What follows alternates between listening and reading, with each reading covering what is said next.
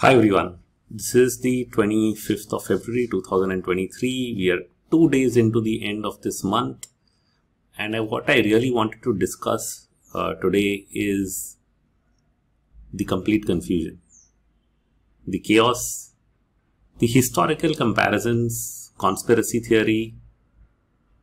What do you really make out of these things going on today? Can we draw from the past? There are a lot of similarities, at the same time there are a lot of differences. The mood in India turning extremely pessimistic. At the same time, there are clear signs of opportunity.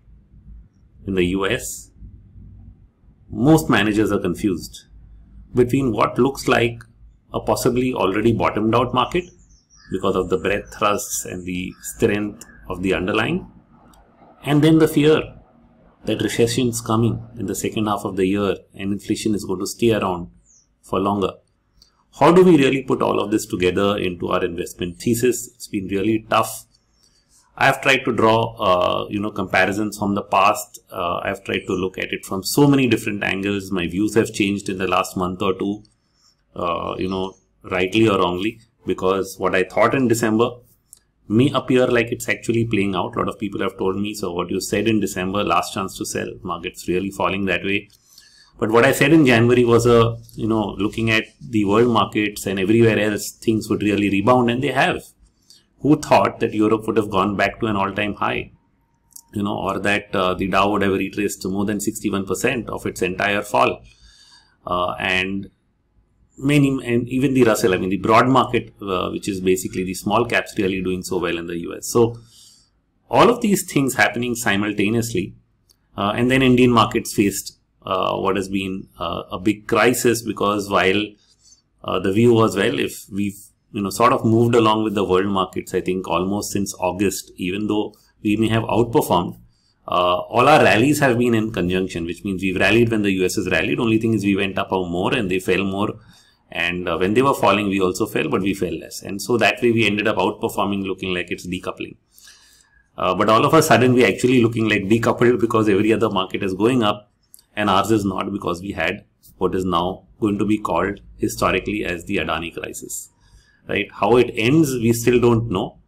And so let me start with that. Let me start with this crisis and its historical context, and why I focused on it so much, doing a spaces which got people very alarmed. A lot of people telling me, how could you do this? You are someone who looks at things balanced, and why was there a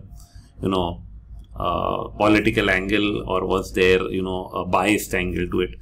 My only bias was that there are two ways to look at whenever there's an event from a pure technician perspective. One is that, have we discounted this news? Because a lot of things come, and sometimes the bad news is the last news to come. So is this that bad news, the last news, as a discounting factor?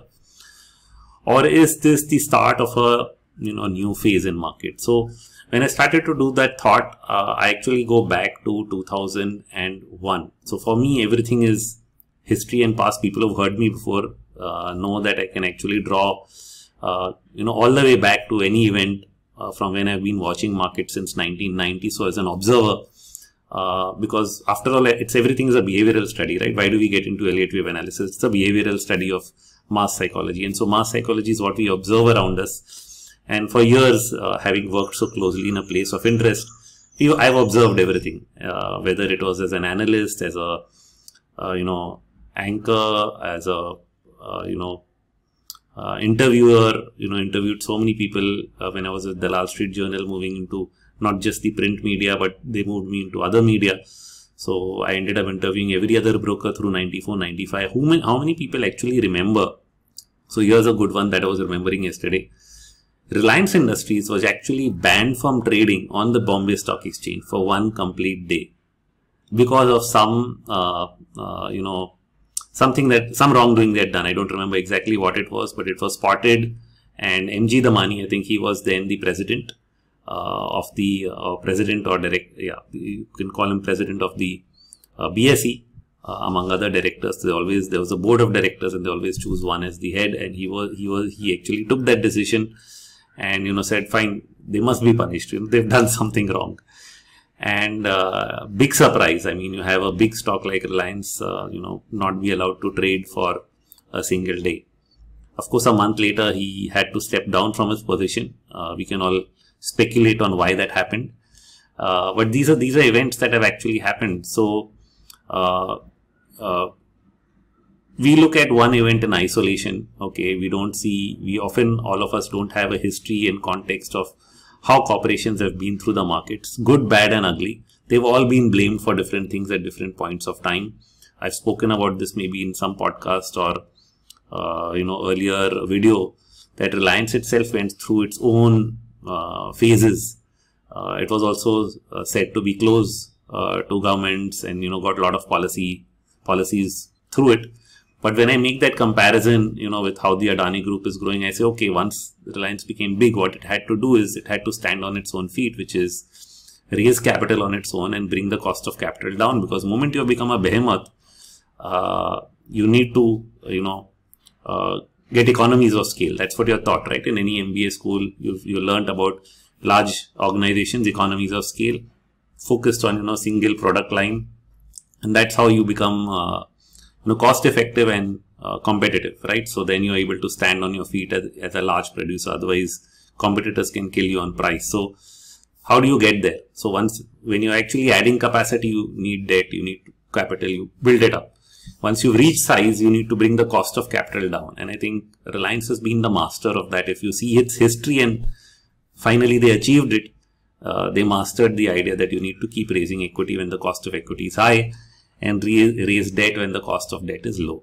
And that way, your cost of capital is always down. So they kept doing that through the 1990s, and they achieved success at the end of it. But through that time period, a lot of analysts would think, that, this is not a good balance sheet, we can't read it. There are people who actually would be very negative. And so, but of course, we didn't have FI, so there was no case for a Heidenberg report on anything that happened. But there were a lot of group companies. I mean, you've seen companies like RPPL, REL, 2 times RPL, there's power, energy, infrastructure, enterprises. There's so many companies of the Reliance group which came and went. Some of them got remerged into Reliance Industries. Some of them have gone away, delisted. Some then got separated between the two brothers. Then some of them are again gone.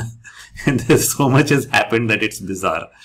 But you've had the one big company, which is the Reliance Industries, always kept standing. So I think the work done by Dhirubhai Ambani, Mukesh Ambani, in terms of managing that organization, is what really counts in the end, is where everything got clubbed together, and that's become the big business in whatever 2-3 areas that they've been successful at, both in terms of keeping costs low and expanding. So one can actually learn it, but it's not an easy path. That's the main point. So here you have another group.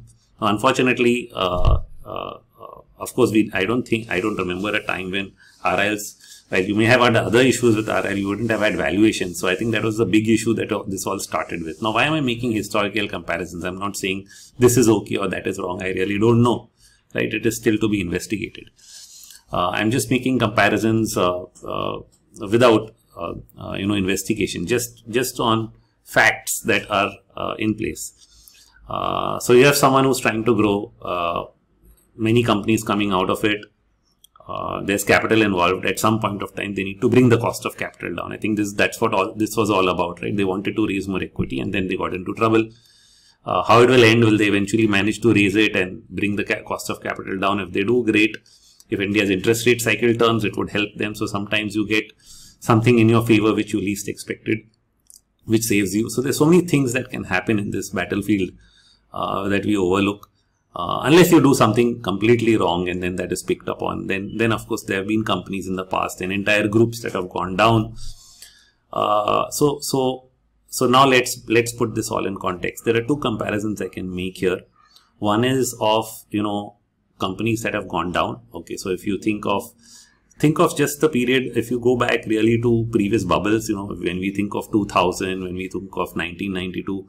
What used to happen then is, markets would rally strong, hard mid caps and all kinds of stocks. And then in every downturn, there would be some group or some, particular sector that would get caught up on the way down and then unwind. And so that would be the relatable news that, okay, this went down with this cycle, So it was tech stocks, and then there were the K10 stocks or the I stocks, and they all went down with the tech bubble, or 92 it was Mazda and various groups related to Harshad Mehta that went down. But there are also survivors in that. Like there are some companies that survived 1992, like ACC, which was also among Harshad Mehta's large holdings, but it survived and remained a good company. Z survived this cycle, though it's gotten into debt and other issues right now. There are many others which have come and gone. So there will always be the winners and losers. But wherever there has been losers, whenever the cycle has peaked and the losers have declined, everything has fallen, and there's been an 80%, 90% loss in the companies that were in bubbles, versus other stocks also falling simultaneously and retracing 50, 60, 70% of their gains in that time period. So that's how bubbles have ended historically. But when we went into, say, the late 2010s, and I started to see the same kind of thing, and I wrote a lot about it, whether it was in the infrastructure sector, power, then it started to appear in most of the RDAG group companies. Then it was the PSU banks. So I wrote about PSU banks and the excessive debt in our system. And all of those views that I wrote about, a lot of which are published after 2013, everything is published on India Charts. All of those started to play out. But even though you saw PSU banks lose 80%, or you saw RDAG group lose 80%, and many other individual stocks from Yes Bank to even ILFS and other NBFCs lose through that entire debt cycle, the Nifty this time did not crash. It didn't collapse. And this was something new, because every time in the past we've seen such collapses in entire sector, such unwinds in credit, you've actually seen the entire market come down. And the only thing which brought it down was actually COVID, which was an external event, which was a global event. And so unless you get a global event, which is either the likes of COVID, or what could be next, would it be war? So you had Russia last year, but it's not become a global war. So it's things like that, or a global credit bubble, like you had with the housing bubble, which ended up being global because those bonds were sold to everybody around the world. So in that kind of an environment, you would actually end up in what we've come to know as a major sell-off, which is across the board, where everything starts to fall together. But unless that happens, what we are not seeing is a major decline in markets. If certain sectors are hit, certain groups are hit, rest of the market continued to grow based on whatever growth was there in some other sectors. So there was always something else supporting the market, and it went on. That's the first time we saw it between 2016 to 2020. And therefore it was something new. It can look like it was a one-off. But here, as we enter 2021, 2022, and it looked like we had the end of something similar to the tech bubble, because that's what it was being called initially. When US tech stocks started to sell off, it looked like, yes, we are ending a second tech bubble. This is equivalent to Y2K, and valuations were high. Now they are all falling apart. These stocks are, extremely expensive. The big difference, though, between Y2K and now, I'm not saying that there weren't, companies that were getting listed. At least in India, yes, there were new age companies getting listed at crazy valuations, and many P ratios were high. But at the same time, in the US, the tech stocks this time were actually profitable companies. It was not like, Cats.com or something. This was not that happening. It was not Amazon.com still waiting to make a profit in Y2K, but this was Amazon.com, which is like a multi-billion-dollar company today. So the issue really was one of valuations. You had the first interest rate spike. So actually this was a bond bear market more than an equity bear market. And in this bond bear market, because you had a huge spike in interest rates, that was the real issue. And when interest rates go up, what happens to valuations? Even if you have profitable companies, if you're pricing them here because interest rates are near zero, moment you take interest rates here, the valuation normal comes down here, even if the profitability is constant. This is the first variable. Okay, so the first variable is just if you're adjusting to rates. The real question is, are you really popping a bubble? So 1 year down the line, we are still trying to draw comparisons. And then Adani happens in India. So when Adani happens, I start drawing parallels of, okay, how was the Y2K bubble versus the India bubble in 2000, and how is it happening today? The closest comparison is, so between 2000 and 2001, the tech bubble popped. US Nasdaq was falling. The Sensex and Nifty were also falling. Then I was watching more of Sensex than Nifty. So Sensex was falling, let's say. So when the Nasdaq was falling, of course, there was there were many bounces and bear market rallies, as there are, retracing 50% of the fall and then falling again to new lows, and that went on and went on and went on. It went on till October of 2001, and then Indian market looked a bit oversold and started to rally back. I was then with a different firm prior to the one I am at now, before Sher Khan. So now, of course, I'm on my own, but before this it was Sher Khan. Before that it was a company known as Sanwa Finance, and there my outlook was that, October 01 to maybe Feb, there could be a rally, and the reason was not just that it's oversold, but there's the seasonal cycle between then and the budget. So I just thought maybe the seasonal cycle plays out. It was a wild guess, as we call intuition, and it actually worked. But the fact is that rally was again a bear market rally because it was corrective in nature.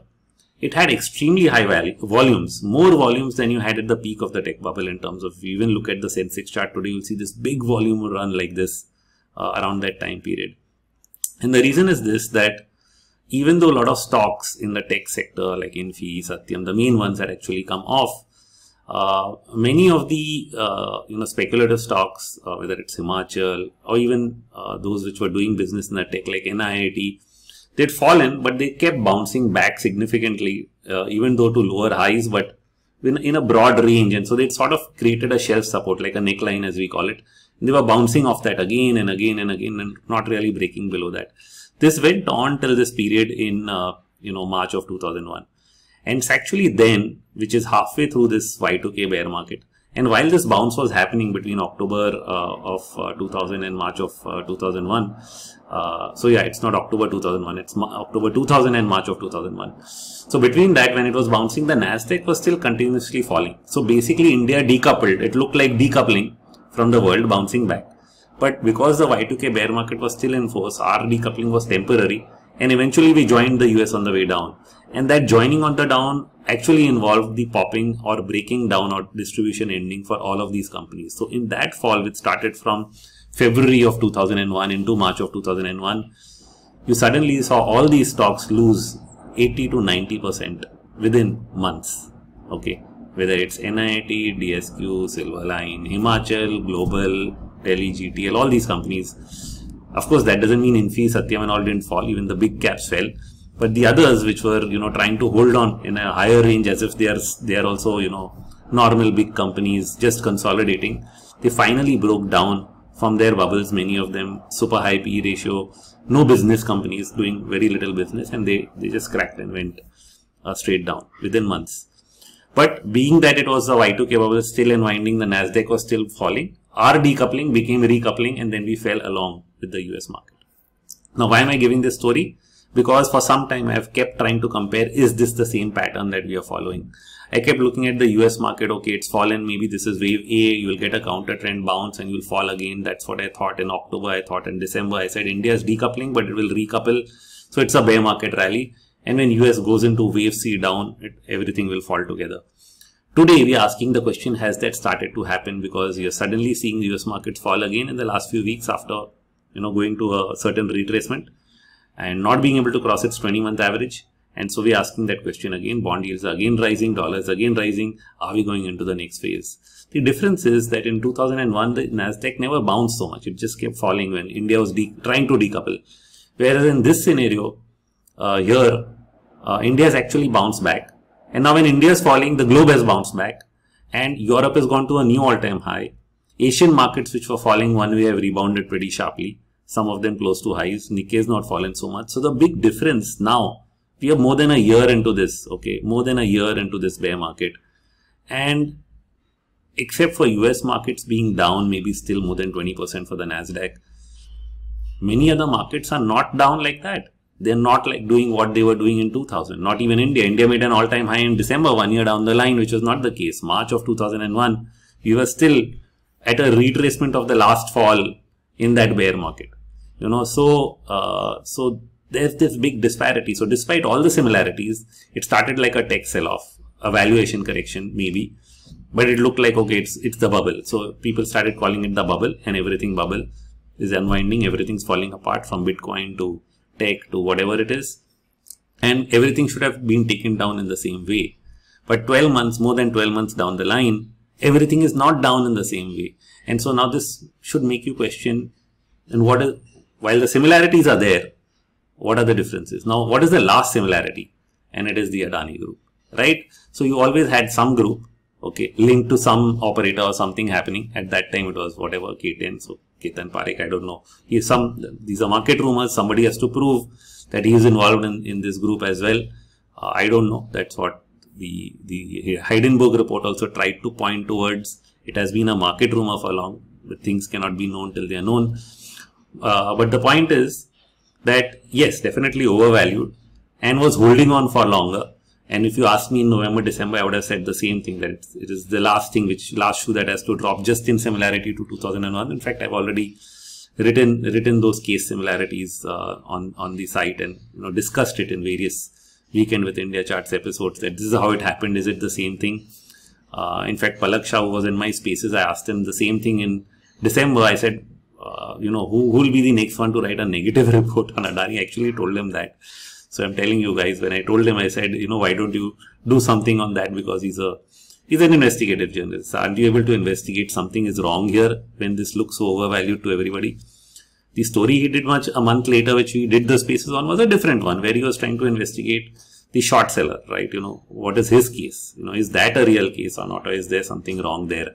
But something wrong there doesn't mean something is right here. This is how most people interpreted the spaces and started to badmouth it, which is fine. So that's your opinion. But I was telling him the same. I was saying, can't you find something is wrong here? I mean, this thing is just holding on for long, and this is December, right? Because Adani Enterprises are still making a new all-time high on the 21st of December, and the Nifty was falling 3 weeks after I wrote the last chance to sell report. So I was really boggled. I mean, this is still not happening. If it had to mimic 2001, this is what should happen. Everything which is still overvalued should fall and catch up. By the end of Jan, that's what started to happen. But by that time, I thought maybe it's not happening, and maybe I'm wrong, and maybe I should be bullish. So I actually changed my view. But this starts happening. Now I start thinking that this is happening. Okay. But the Nifty is still not below the June low. Even though the Adani group is down now by 60, 70, 80% in terms of the individual stocks. Now this is really bizarre. Now this is going to the next bizarre. Okay. Because now this is even more not comparable with 2001, because then it did break the October low, October 2000 low. It rallied till March, and then when the unwind in K10 stocks happened, you broke the previous low. But we haven't done it yet. Maybe you will, maybe you won't. You can say that. But question is, you have not done it yet, despite such a big collapse happening. And why hasn't it happened? And what is Europe doing at an all-time high? And so now if you start asking these other questions, fortunately or unfortunately, a lot of people say, look at the chart, don't talk about macro. But that is the only answer. How will you answer something like this? Why is it Europe set a new high? Because even when US was raising rates, okay, in the face of this whole inflation problem, Europe was printing money.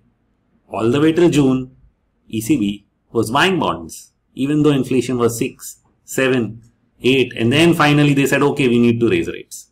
And then inflation went to 10, and they are still raising rates. But they're raising rates, they are like at 2-3%. Before they get to 4 and 5, like, you're still at huge 700 basis points negative real interest rates. And that's just if you believe, as the conspiracy theorists say, believe the official numbers. Let's believe them for the time being. Let me not be the conspiracy theorist. But even then, with the real reported numbers, you're at a negative real interest rate on US, you're at a negative real interest rate for Europe. And that is partly the reason why markets are elevated. If you really wanted to be Volcker, you would be raising rates like way above inflation rate. You're doing it slowly. You're doing it slowly, hoping that will cool down and you won't have to do too much. And therefore, you're keeping it negative. And when you keep it negative, you provide a flow to the market. That's happened in Japan. It's happened in Europe. And really speaking, that's what happened even in India, because we kept liquidity high. You were slow in raising rates. The Nifty has bounced back and gone to an all-time high. Sales for autos were still high even when market was falling in, April to June. The auto sector was going up continuously against the market. So this has been a phase which is so different from 2000. It's not like everything collapsing, but it is like one sector is correcting, but something else is doing well. So if tech is falling, autos are doing well. But in 2001, everything was going up, autos were not doing well because COVID is there, demand is not enough. And then when the demand for everything else when everything got overpriced, Then auto demand came up and suddenly autos are doing well. And then hospitality is doing well. And then ITC is doing well, and Coal India is doing, and then suddenly all the PSU stocks, because value versus growth, is doing well. And so all this rotation has helped that some sectors are collapsing, others are going up, then others are falling, others are going up. And therefore the Nifty, which should have hit 12,000 based on all these stocks that have fallen, did not do so, because one fell, the other went up, and then the other fell, then the other went up, and so they kept rebalancing each other, and the Nifty is at a higher level. So this is what has happened in India. Around the world, it has been support from central banks. Japan is still buying bonds, even though ECB has stopped temporarily, but their rates are still far below inflation rates. And so indirectly or directly, you're providing liquidity, keeping liquidity high, supporting the markets.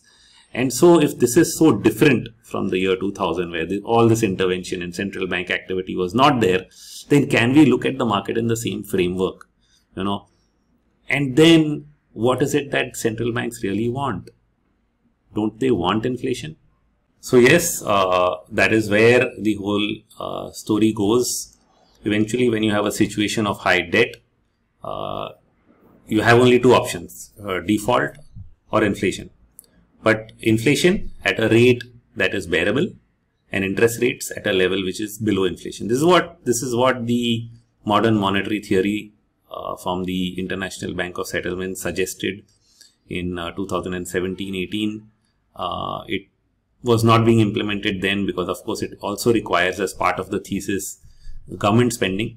COVID provided that opportunity. Unfortunately, it led to excessive spending, and that is why you have excessive inflation. The object therefore has to be to bring this down to a level where it's bearable.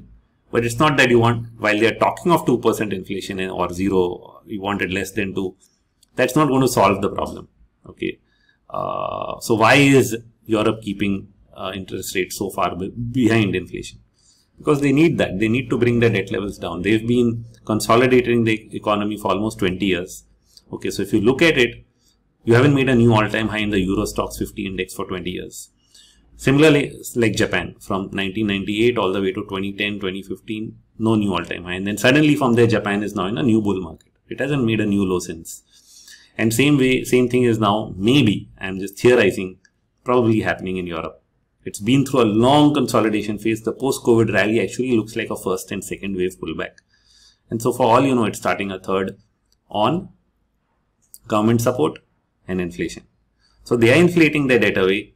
And that is what central banks really, and US will probably be the last one. So maybe they are doing it in rotation. See, central banks are working in unison. They are not working separately. There was a interview of, Jeremy Powell right after the last, policy meeting.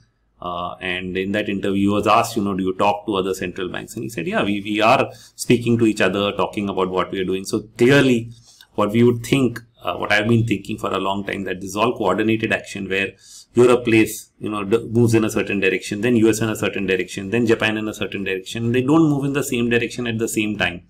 And the reason is obvious, because if they all did, so for example, they all tightened at the same time, then you'd really have a global collapse. So they all do different policies. I tighten a bit, you easy, then me tight. And so US was doing QE, nobody else was doing anything. When the US stopped doing QE2, ECB started to do QE1. And then Japan came in later, and then they were weakening their currency. So the dollar went up because they were weakening their currencies, not because the dollar was getting stronger. This is 2013, 14, 15, 16 story. So all of these things have happened, and they've been doing this all along, which is coordinating one way, then the other way. One way, then the other way. I do it first, then you do it later. When you're doing it, I won't do it. And so back and forth. So the currency market remains stable, and there's no excessive volatility. So they've been managing this situation for more than a decade in this format. And they're also doing that right now. They need inflation, but they don't need too much of it. And they're coordinating back and forth. Each one is trying to. So if they are really working to keep inflation going, but at the same time not keeping it too high, then inflation is a bullish force for equities. It's not a bearish force. And that is why there'll always be a floor. So understanding what they're doing. So it really takes me back to the only guy who's most hawkish is US Fed, right? They're still saying we'll keep it higher for longer. We don't mind if the economy weakens, blah, blah, blah, blah, blah. Does the market believe what they're doing? So last year, I also thought, okay, don't fight the Fed. He's saying so he wants to collapse everything. Let's remain bearish. But the fact is, moment the market started to reverse from December onwards, and because they created excess liquidity from October onwards, then are they doing what they are saying becomes a big question mark. And so you have to look at the market to judge what does the market think, because everybody is confused. If you listen to YouTube videos, you listen to hedge fund managers, you listen to all of them, all these guys, they all confused. They don't know. They can see that the market's recovering. The technicians can see that there are breadth thrusts happening in US equities, which have only happened after market's bottom. So there are such readings which all indicate the bottom is already in. But when you look at the fundamental side and think, oh, but they are going to keep rates higher, we'll get a recession, earnings will slow down, then they all scared the market will crash. So there's this two countervailing forces. The technicals telling you the worst is over because the Fed is pumping money, maybe, and the fundamentals saying that no, the worst is not over. And so everybody is confused on this fact. And because people are confused on this fact, they cannot really come up with a 100% conclusion, And so where are we going to get that conclusion? From the markets themselves. This whole idea, this inflation thematic, is the only answer. Because at the end, are they all going to default on their debt? If the answer is no, then they have to inflate it away. And if they have to inflate it away, then the only thing they're trying to do is cool inflation down without breaking anything. And then letting it persist at some rate. And if that is true, then the markets are not going to collapse. And because you had rotational movement in India, we haven't seen a steep correction. We would have all liked it. I would have liked it go down to 13,000. Very good opportunity. But stocks have done so, one at a time. And therefore, the opportunity at a stock level has come, in some cases even gone, because PSU stocks are not going to be available at the levels they were in probably June. And so, whatever may be happening right now short term, which is bothering us, will this translate into a maximum fear thesis? Give it a few days. I'm not saying go 100%, but my thoughts are telling me this is not going on, may not go all the way. Yes, bond yields are rising again, dollar is rising again over the last 10 days and creating fear.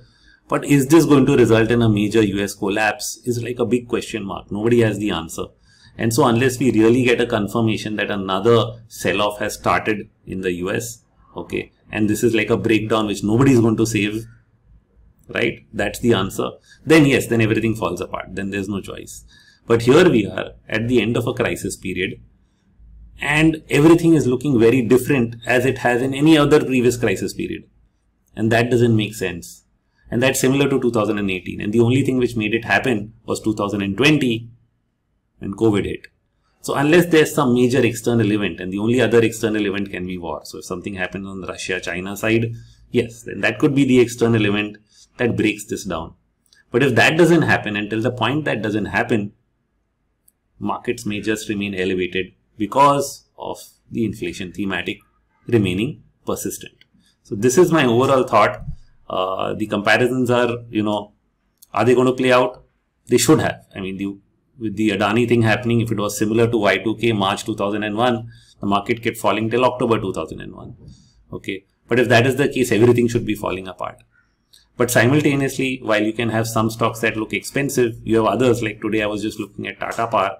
In May of 22, P ratio was 50 times. Today, what is it? 21 times. Earnings grew, right? So some places earnings have grown and suddenly valuations are not that high. So and then some things have already fallen, which are not doing well. So there has been huge rotation. And we have to really look at this entire event in the context of this rotation. And therefore, I just can't take one side or the other. Surely anything's possible, but I'm not able to take the same stance I would have taken probably 20 years ago, because things, while the similarities in events are there, there's so many things which are not the same. The market's own behavior is not the same anymore. This is not how markets were 1 year down the line. You didn't have the world markets recovering 1 year after the Y2K bubble. It was still collapsing. And if we were going to, are we recoupling on the way down? Or are we going to recouple on the way up? This is like the real question.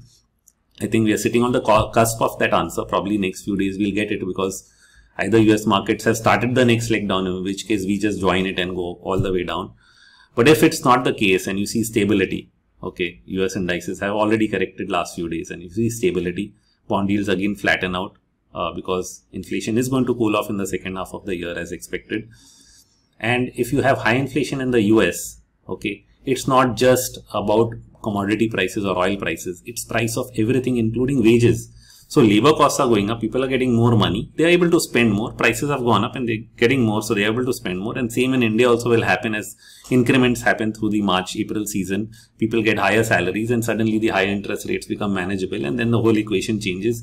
And this is how it's working. So therefore it's incrementally moving ahead at a higher price level and things are working at a higher price level. It's not like the higher price level is causing a collapse, which is the opposite theory. That theory exists. People are saying that these higher prices will cause people's spending to fall and earnings will collapse. But on the other hand, they are not just spending, but prices are high and revenues are moving up. Okay. So which one is true? You really need to get your head right on which of these two are true. Don't go by what I'm saying also. Go check it out. Figure it out on your own because both narratives are out there. People saying, no, it's a bubble, end of the world. Conspiracy theorists have been saying it for 15 years. So don't listen to that. Okay. Get your real answer. Is inflation really percolating to a point where wages are able to support higher prices? If not fully, at least to some extent. I'm not saying fully. Nothing happens fully.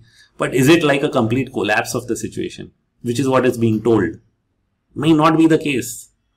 And unless it is, then we are, overpricing the downside. So what can happen in the interim is, I do expect that US markets will underperform, which means they don't run away to all-time highs. They could be in a range. They could move up more slowly. So it will be more like 2003 to 2008. What happened? US markets didn't perform.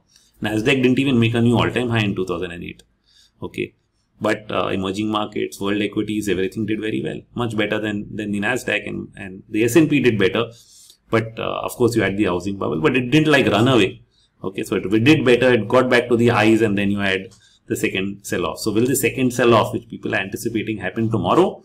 Or is it that second sell-off 1 year away? After something breaks because of high interest rates, because that breaking point is also important. The 2007-8 crisis happened after the US started raising rates, after they had cut it, after Y2K, they started raising rates again. 2006-7, the subprime crisis already had happened. Market still went up after that because they were not sure whether it's a crisis. This time around, interest rates have been rising in the US for quite some time. Nothing has broken yet. Nothing has been announced as broken. You had a gilt crisis in UK, bailed out. Over. It's not there anymore. Something has to break which is large enough that cannot be contained or requires much more work. And that is when everything falls apart. Okay, and unless, of course, the Fed says, I'm crazy, I need to kill the economy, which they are saying, but they may not do. Okay, if they had to, they should have been doing that. It should have been working that way. Market doesn't believe they are doing that. Okay, I'm saying that. I'm not saying they are not saying. They are saying, but the market doesn't believe them because they've pumped in some liquidity here and other central banks are pumping in something there. And so there's this disbelief. So we need to be very careful about how this plays out. Okay, it's not a certainty it's going to play out this way or that way. So we take it one step at a time, one leg at a time. Each time there's risk, we mitigate it. But look for that big thing. If you see that big thing, then definitely that will tell you when things are going to, break. But till you can't see it, we might just end up being early on that call of things breaking down. And that is the risk of being too bearish here also, because negativity is actually high. Everybody's pessimistic. Pessimistic as hell. In India, too, definitely, everybody's scared. Scared as hell. So I've given you a context, historical comparisons, what has happened to different groups in the past, how they have played out in the end. Even those which were pointed out to go through the toughest of times and who were probably pointed to doing things that are not right, eventually made it through because that's how it is. Business is tough. At the same time, there can be some that actually fall under. There have been a lot of cases of companies that have gone down and not recovered. We don't know what will be the case with this current group. But how I relate with it is not the current group. I relate with what is the event and what is the event in the past. How did the market react to it? How is it reacting now? Where are we in the cycle? That is what I'm really trying to get at. And things are very, very different here than where they were in 2001. And so this difference is really keeping us on our toes. We are trying to make that judgment call. Is the worst over?